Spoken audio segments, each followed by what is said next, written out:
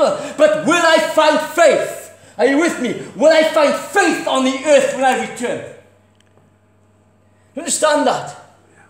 Are you with me right now? Yep. The character and the nature of God is so vast, so great, so powerful. He loves us. He died for us. He bore our sins in his body on that cross. By his wounds we are healed. That's what he's like. That's his nature. I was in this church praying for a lady last week, and the Holy Spirit showed me the reason why she wasn't well, because she was unstable in her thinking. Unstable. So it brought unstableness to her walking. And I said to her, I give her the word of knowledge. She said, yes, you're right. I'm unstable. I think sometimes, am I saved? Or am I not saved? Because she don't know who God really is. God is dependable. God is faithful. God is love. God honors his word above himself, says the word of God. Are you with me? I'm trying to go somewhere tonight. Don't look shocked at me. Really, I'm preached to 3 million people now. You just can't see them, alright? That's why I'm shouting, just joking. So, James chapter 1 verses 5 to 8. But when you ask, you must believe and not doubt.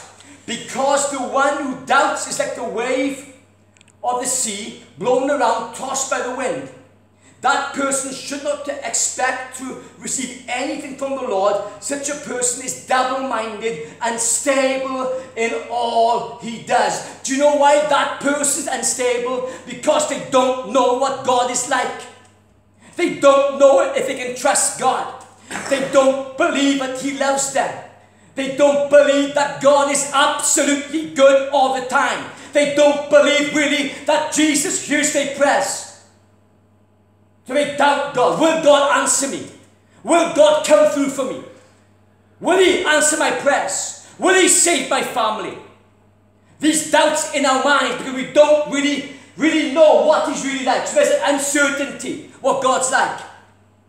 You see, Jesus is perfect theology. Jesus said, you've seen me, you've seen the Father. And everyone who came to Jesus, Jesus healed, Jesus set free, Jesus delivered and turned their lives around when he spoke the word of God. So Jesus is perfect theology. It says in the Gospels that Jesus healed their sick. But that's really personal. You get that scripture so personal. He healed their sick. People brought their sick to Jesus and Jesus healed them. When it says this then he says that they begged him that their sick can touch the hem of his garments. And everyone who touched him were healed instantly by the power that flowed from his what? Body. He just stood there and let handlers touch him and walked away healed. It goes back to the point, I'm like a drug addict in the pharmacy. I'm like a kid in the sweet shop when it comes to my people, my children, who are made in my image. Don't you realize that you are made in the very image of God and you have so much value to God?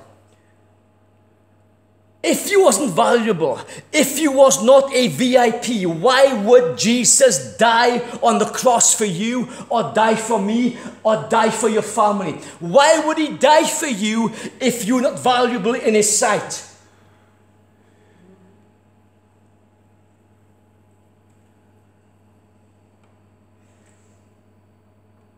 So people doubt God because they're unstable.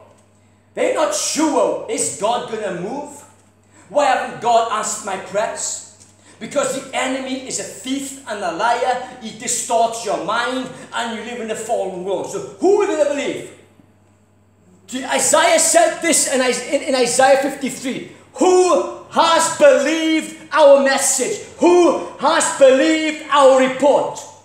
Who has the arm of the Lord being revealed to?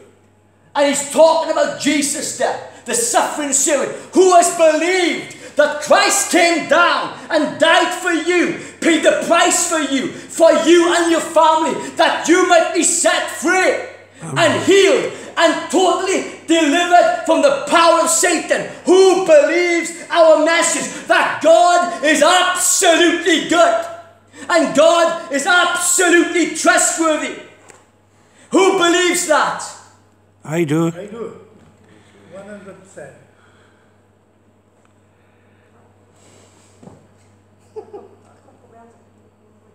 You see, that's why people like him, not him, sorry, but Shambok. Well, Shambok was there. Where's Shambok gone? He's in heaven now. That's why people like Shambok and the early revivalists, they took God at His word, and they stayed there and they preached the word and they stuck at it because they believed who God said He was, and he believed in God's nature, that God is absolutely good. God's got my back. God is for me, not against me. That's why they saw breakthrough after breakthrough after breakthrough, because they were convinced of God's love. And they were filled with God's love too.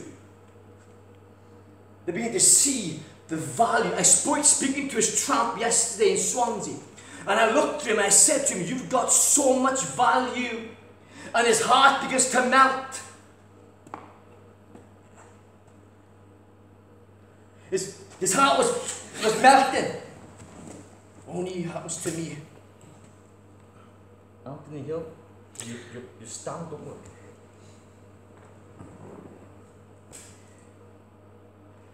Stay.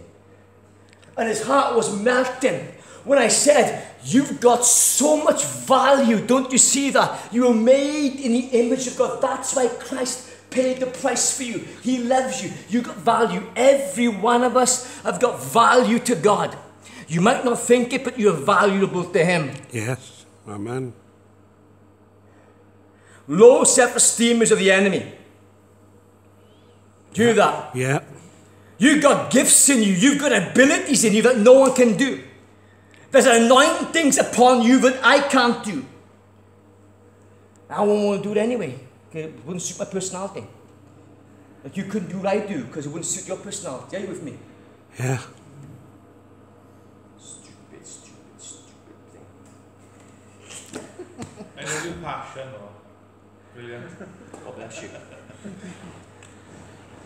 A little bit more of a smoke. Excuse me, guys. This is not playing ball.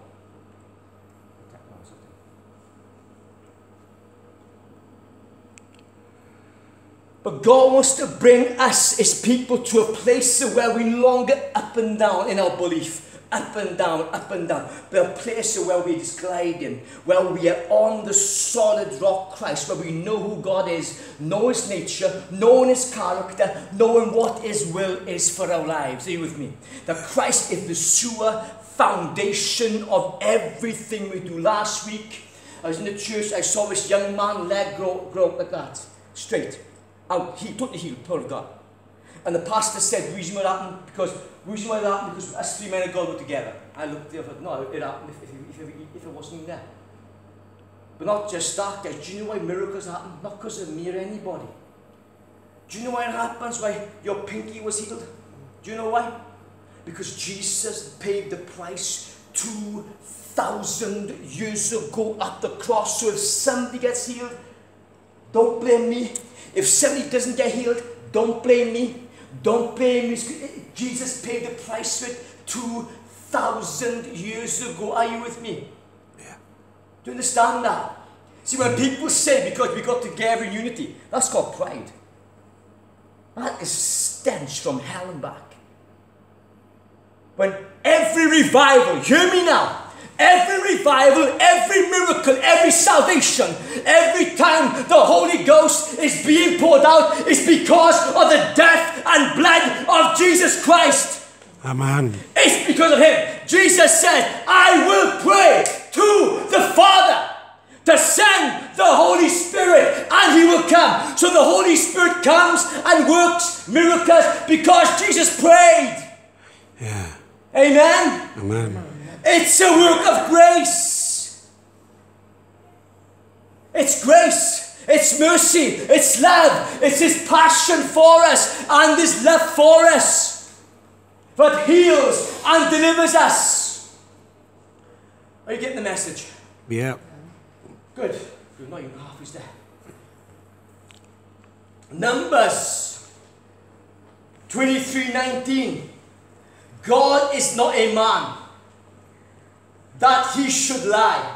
God is not a human being that He should change His mind. Are you hearing this? Yeah. This is Old Testament, not New Testament. He speaks, and does He not act? Does He not promise? Then fulfill it. Do you hear that? So we can rest on God's word. So when God gives you a prophetic word, gives me a prophetic word, I can rest on that word. But Satan will say to you, did God really say that? Same old tricks, same old lies, same old crap. Do you know what the devil's like? He's like a pimped up tart with high heels. That's what he's like. He's a no one. He's the nobody. He's a deceiver, a liar. That's who he is. And he's destroying lives everywhere out there on the streets. And he has no authority. The Word of God says this about Jesus. The Father has given me all authority in heaven and on earth. That means the devil got none. Amen? But the devil will try to convince you, like this flipping thing, the devil will try and convince you that he has authority. He will try to convince you over you. He has got none over you whatsoever. He'll try to convince you he has rights into your life. He's got none whatsoever. See, the blood of Jesus cleanses you from all sin. All sin. Praise be to God who forgives all our sins and heals all our diseases on the inside and outside. All your sins are forgiven. If you repented, He cleanses you from all unrighteousness. Then you yield your life and your heart and mind to Jesus 150%. This is, guys, dying or living, I'm the Lord's. I heard when a Bonky say that years ago when he was alive in Birmingham. And I thought, flipping heck, you know. But I know what he means now. See, to be absent from the body is to be present with Jesus. So either way, it does not matter. It's fact. It's reality. So if I'm alive, I'm going to serve Jesus. If I die, I'm going to heaven. So win-win. For Derry, flay. Win-win for you. Amen. It's true is that we have nothing to lose right now. You see, we need to get that kamikaze spirit in us. I know, kids. That's what you need. That, you know, Jesus, I'm yours. I'm yours, I'm yours, I'm yours, I'm yours, I'm yours. I want to live for you and no one else. I want my life to make a difference in the world. I want to fulfill the purpose of God in my generation, God. I am completely yours. It's a laid down life to Jesus. That's what He's looking for. And it's picking up your cross daily. And hear me now, guys. Your cross is not disease. Your cross is not sickness. Your cross is not confusion. Your cross is not mistaken identity. Your cross is none of that crap, because Jesus paid the price on the cross for you. That was His cross. He became disease. He became sickness. He became death for you. He became a curse for you. Are you with me? Your cross is to fulfill the purpose of God in your generation. That's your cross. Like my cross is to preach the gospel on the streets anywhere around the world. That's my cross, to fulfill the purpose of God, even when I don't feel like it. And so often I don't feel like it, but I do it anyway. Because He says, go, preach the gospel in all the world, then the end will come. Amen? Amen. Psalm 138:2. I want this part. For you have exalted your word above your name.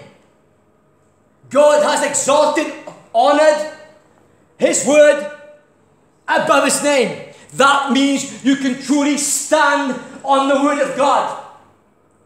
That means if he said it, he will do it, he will fulfill it. Amen? Yeah. And so often you see, when God begins to flow and move, you get little pictures in your mind, and all little words, and you just follow the trail he gives you. And in the end, you see a miracle at the end of it. You just go with it. Last week I said to the pastor, I wasn't preaching last week. They asked me to come out and pray with the preacher and you know, whatever. And I said to the pastor, his son came out, he had one leg short and the other. I said, I thought flashed into mind, film this. I told the pastor, get your phone out and film it. So he pulls his phone out and films it. And I stand there and say, Jesus, nothing going on. I'm thinking, oh, well, here goes again, isn't it? So I said to the preacher, hold his leg. The preacher had his leg, so I went behind and said, in the name of Jesus, be healed straight now. And his leg popped out. You had it on camera. But if I didn't say that, film it. Are you with me? Yeah. It's the flashes, it's those little pictures, it's the prophetic that begins to flow and the miracles begin to flow. That the guy on TV was speaking about. It's following God, it's taking risks, it's taking chances. One time in Africa, I remember I was in my room before the crusade, and I saw people getting healed with glasses on. That's all. No blind eyes, just glasses. I saw glasses and weak eyes, people being healed. And so before I preached in this crusade, I declared, those of you who can't see well, who've got glasses, come forward. I'm going to pray for you, and Jesus is going to heal you. And, you know, I've got a big crusade voice. I'm meant to preach crusades. I'm sorry, guys, if your eardrums have busted you this morning. Forgive me. Or tonight, forgive me. It's more real. And so I said, in the name, and about 30, 40 people came forward. I said, in the biggest crusade voice you can imagine. I'm not going to shout, but in the name of Jesus, eyes be healed. I said, who got healed? No one. Not one got healed. So I did it another time. In the name of Jesus, eyes be healed. Not one got healed. Third time, lucky I thought, no. And they all sort of laugh at me. I thought, naughty kids, not getting you, get back to where you belong. And so I could have given up, couldn't I? When I preached the gospel, preached the word. And it's a miracle. People got saved that night because of what just happened. But it's the word of God. It's the word of God saves souls. Faith comes by hearing the word of God. Mm-hmm. Amen. Miracles don't save nobody. Miracles are the dinner bell. Ring, ding, ding, ding, ding, you know. Something's going on here. God is real. It's the word that saves. He honours your faith as well. Trust, it's his faith working in you. That's he works in you. That's Marco translation. His faith works in you. See, God works in your call, true will and purpose. It's the grace that you follow in his faith and you put desires on how to do it. You step up and do that.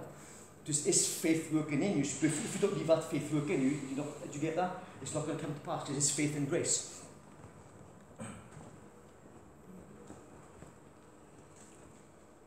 So I said to the Lord, you know, let's sing a song now, and after that I'm going to pray for the sick. So I said to Jesus, you know, you're going to have to heal now, Lord.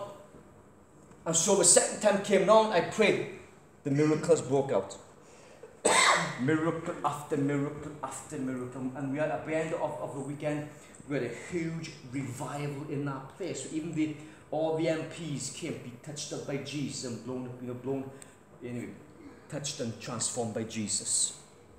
And they said to me, you are like our like ancestrals. You're not like the normal Church of England here. You were like our ancestral spirits. I said, no, it's not that. It's Jesus. He's the miracle worker.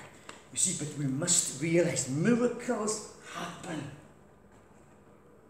You get to this point, Miracles happen not because of you, not because of me. I know what I'm like.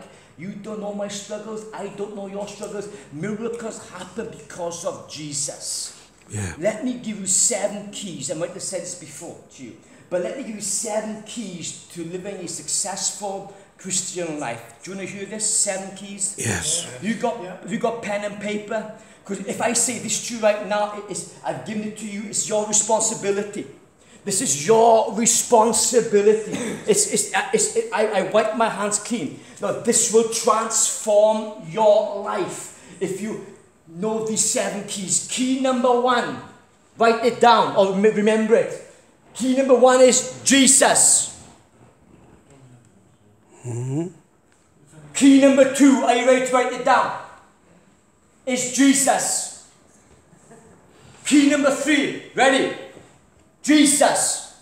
Key number 4, Jesus. Key number 5, Jesus. Key number 6, Jesus. Key number 7, Jesus. Jesus is everything. It's through Him we receive life. He's our redemption. He's our holiness. He's our sanctification. It's through Him we receive the blessing of the Father. It's because of what He's done for us. Amen. It's Jesus is the key to everything. And the apostles preached Christ crucified, Christ resurrected. And you wonder why the church has gone so far away from miracles, signs and wonders. Because they no longer preach Jesus, the center of everything.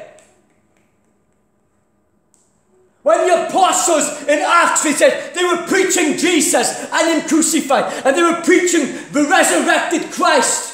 And miracles broke out everywhere because they were preaching Christ. When Paul wrote the letter to the Colossians, he never went there. But you know what he said? I see in the Spirit how your faith in Christ is firm.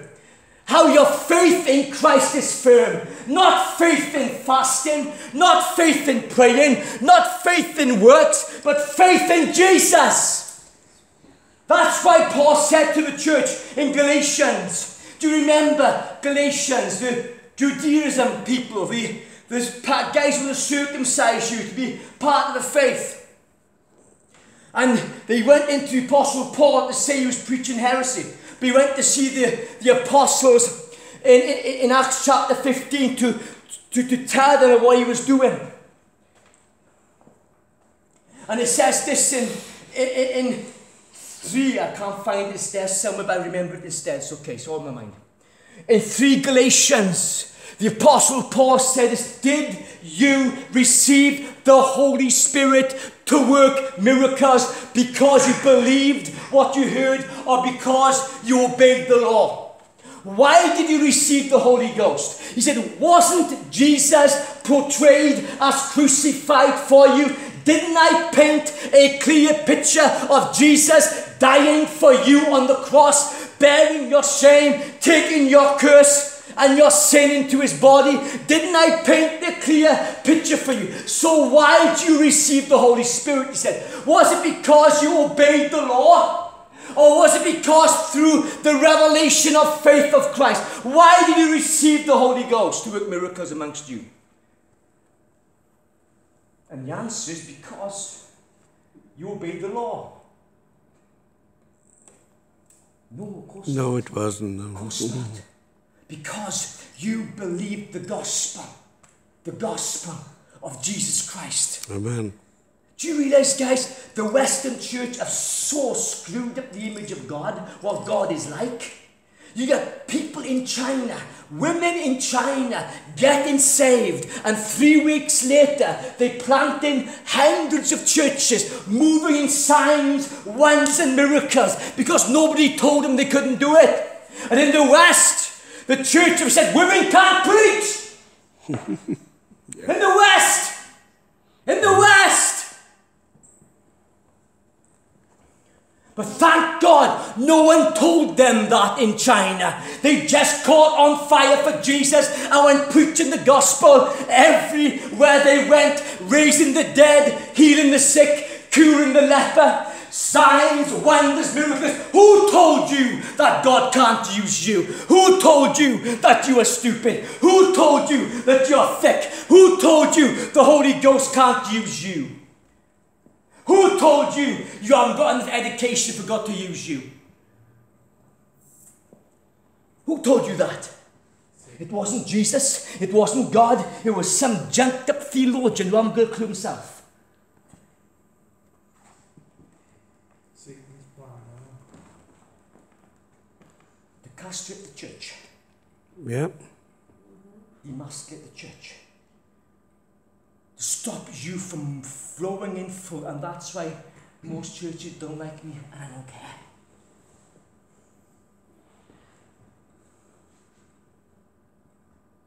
Don't care anymore. Do you know I'm so passionate? Because God loves us. Because this is the burning desire of Jesus, to see his church set free, so his church will know what God is like.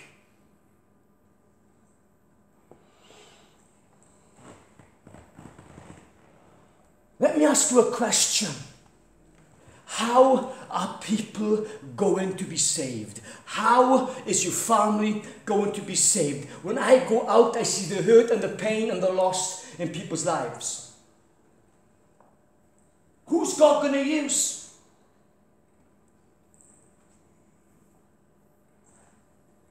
Who told you your life is worthless? Who told you you got no value? Who told you God can't use you, that you're thick?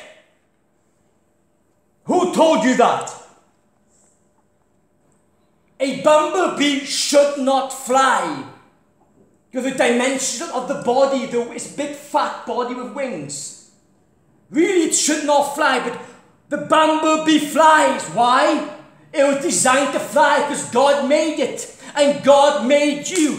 God fashioned you. Don't you know that you are the temple of the Holy Spirit and God himself resides in you? The power of God is in you. The same power that rose Jesus from the dead lives in you. And if his power lives in you, it will quicken you mortal bodies to life because of righteousness, because of Jesus. Amen. Amen. And listen, you cannot break the covenant. You can't break it. Because the covenant wasn't made with you at the cross. Listen now. The covenant was made between the Father and the Son. Are you with me? Jesus died for us on the cross. It was made between him and the Father. And through Jesus, you come into covenant. So you can't break it. Sorry. You can't break it. Are you with me? You can walk away from it. Come with me. You can't break it up. Hallelujah. Isn't that good news? That's why he said the covenant is a better covenant. The old covenant is obsolete because the old covenant did not work. Because our flesh. Because it was made between man, God and man on Mount Sinai. And man kept on breaking it. So God says, it doesn't work. I'm going to make a better covenant with me and my son. You're going to come through the Son into the covenant with the power of the Holy Spirit. Yeah. Did you get that? Yes. Isn't that amazing? See, you haven't been taught that before, have you? No. Religion doesn't teach us, see? Because religion is scared, because religion thinks if we teach that, well, people keep on sinning. No. If we know that, you're not going to want to sin. Because grace empowers you not to sin. Do you understand that? Sin shall not be our master. Why? Because we are not under law, but under grace. So when you're living in grace, you live free from sin. Because you open yourself up to the light of God, the grace of God, the mercy of God, the power of God. And it fills every part of you. So you walk free of every lie of Satan. The Apostle Paul said this in Colossians. He said, your minds have been darkened by the devil. Darkened by your evil behavior. He was far away. But now God has brought you to himself through his Son. And God sees you in Christ spotless and blameless. And holy above reproach. No one can accuse you now if you hold on to the truth. Well, that's just set you free. Amen. That's why Jesus can take a child there right now and believes and work miracles through them. Yes. That's why Jesus said, you must come as children, are you with me? Because our adult thinking screws everything up. Because children just believe God.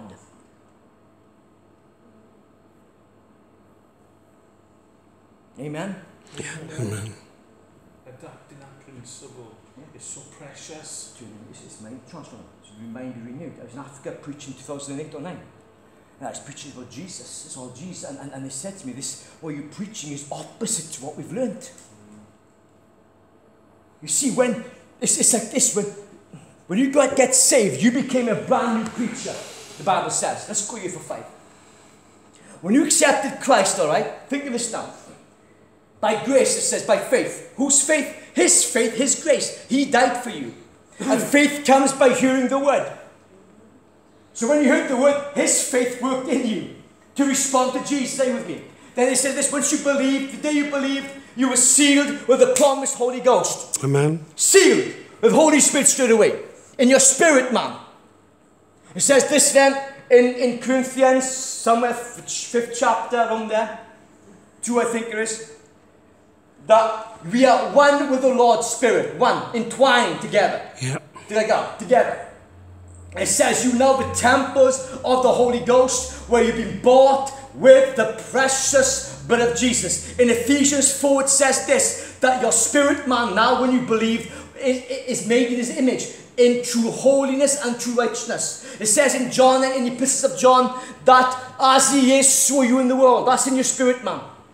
You get that right now? You're a triune being. You're a spirit, you're a soul with the body.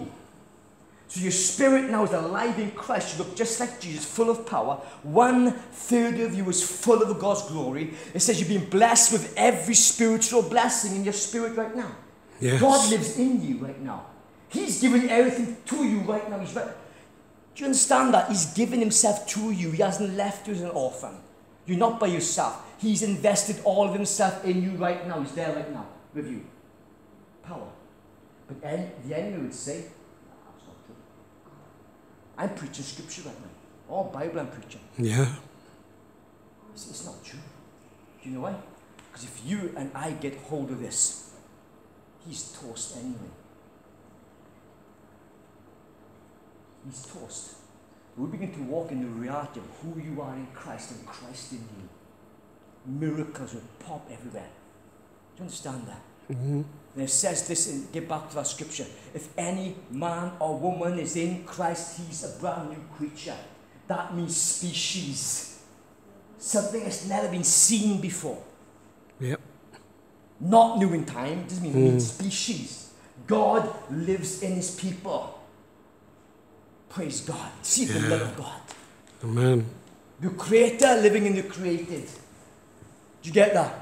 Yeah. When it says this, okay? If any man is in Christ, he's a new creature. The old has gone. Gone! All the old is gone. Wiped away by the blood of Jesus. You're a brand new person now. Behold, look, all things in you. You look, you study who you are in Christ. Look. Don't look at the old, look at the new. Look at Jesus. Are you with me? Yeah. Who you are in Christ. Then like this part, even better. He said, and all this is from God. We had nothing to do with it whatsoever. It's all from Him. Yep. It happened instantly when you believed. Isn't that good news? Yep. You can reach your family, no sweat. Because the power of God lives inside you to reach your family. The anointing is in you to reach Him. The enemy said you can't, he's a liar. You can reach Him. Because the power of God resides in you. And you got authority to reach Him. No one can pray for Him like you pray for Him. You got authority. You really have. But the enemy would lie to you. It's not true. But it is true. That's who God is. And that's why He's made you.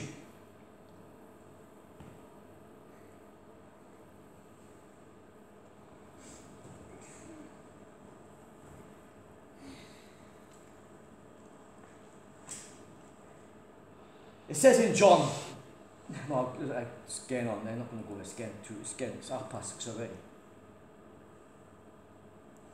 every good and perfect gift comes down from the Father of heavenly lights, who does not change like shifting shadows, in whom there's no variation.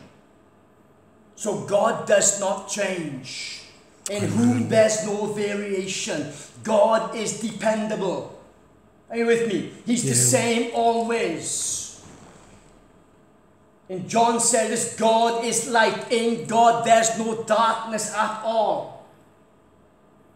He's pure light, pure goodness, pure love. He's your Father. A good Father now, by the way, not a bad Father. Amen? He's good. No strings attached. So that's what God's like. So you see, it's, I've said already.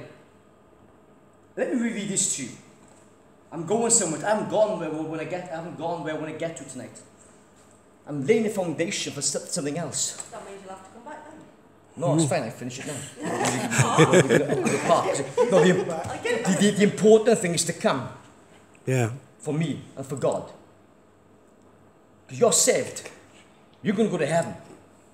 There's many out there's not going there. It says this. I love this old hymn. My hope is built on nothing less than Jesus' blood And righteousness. and righteousness. Listen now. I dare not trust the sweetest frame. I don't trust anything else. My fasting, my praying, my reading. I don't trust how many hours I spend in time in prayer. I don't trust all of that. Because that's pride. I pray this much, so God's going to answer me. Why are you serious? What do you want? You think you're good enough for God to answer you? Hear me now. You're worth it. You're valuable. God answers you because of Jesus. He paid the price. Stay with me. You getting this tonight? Yeah. Did not trust the Swedish, but I wholly lean on Jesus' name. On Christ, the solid rock I stand. All other ground is sinking sand. All other ground is sinking sand. I think our Australian friend has shown up. With the Australian accent.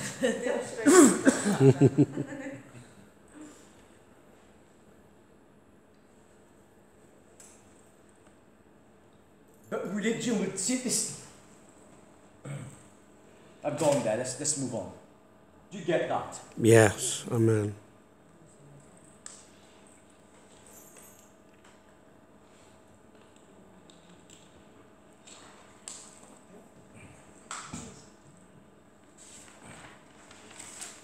Oh, it's too much again, is it? I'm too busy with my face. That's okay. That's okay. I'm going to read this to you. I say all that for one reason why. God wants to reach the nations. God wants to work in miracles through your life and through my life. If we don't know His character, if we don't know His nature, if we don't know what He's like, if your thinking of God is unstable thinking, you know, is He good? Isn't He good? Does God love me one day? The next day God's hate me on my performance? If our concept of God is like that, you're not going to do anything. You're not going to be sure. You're not going to show a foundation of what God's like. You're not going to step out and try anything for Jesus, are you? You're going to be locked up in a cage somewhere wondering if you step out, is God going to help me? Or is God going to give me the strength to do what I need to do? Are you with me? Because you're not going to trust Him. Mm-hmm. See, Jesus, I remember this a couple of years back. I was going through a difficult time. And I was thinking, I had this kind of lager in my hand. I'm just a kind of lager. I don't drink now at all. But sometimes I in the past turned to stuff for comfort, not even realising it. It's one kind of lager, nothing much. I'm not a drinker. But it hit my head like a bing, I don't drink. You know, I don't drink nothing now. Because I was getting a bit dependent on it because of pain in my life. But even in that time, you see, I was talking to the Holy Spirit, the Lord, and he showed me and said, see, Derry, my son, Jesus, could walk through hell. He did walk. Do you know why? Because he knew his Father. That's why he trusted himself to go to hell. That's why he trusted the Father and the Holy Spirit to rise him up on the third day. Are you with me? Because he knew his Father. There was total trust, total oneness between him and the Father. He could walk through a hell and know he'd come out the other side. In victory with the anointing of God all over him. With resurrection power. Because he knew his Father. Those who do great exploits, it says in Daniel, those who do good exploits will know their God. Those who know their God will do good exploits. Yeah. I got that sometime, yeah.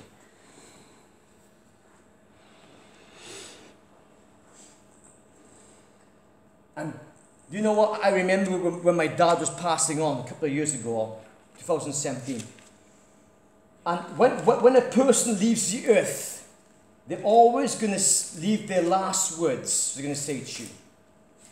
His last words is, we love him, he loved us. That's the last words, most important words. But you know what Jesus said to the disciples when he's leaving the earth? Let me read them to you.